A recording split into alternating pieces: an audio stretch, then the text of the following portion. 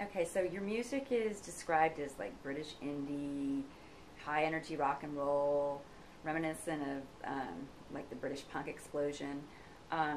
So like, who are your influences from those genres and groups? British indie music, yeah, like the Britpop thing was kind of big. Like we're like 90s kids, and like we really like Oasis and Blur and stuff like that. And then backtracking to like the Clash and the Damned and the Buzzcocks and Joy Division and the Smiths and the Cure. Yeah, I think there's. And people. All the genres you just said are like pretty definitive in making us all. Yeah, it's a mixture of all of those. Yeah. Okay. Let me see. Okay. Let me see if I can pronounce this name right. Okay. Can you explain how Charles Bukowski has influenced you lyrically? Did I pronounce that right? Bukowski? Bukowski, yeah. Okay. Charles Bukowski. I knew I was going to blow that one. Okay.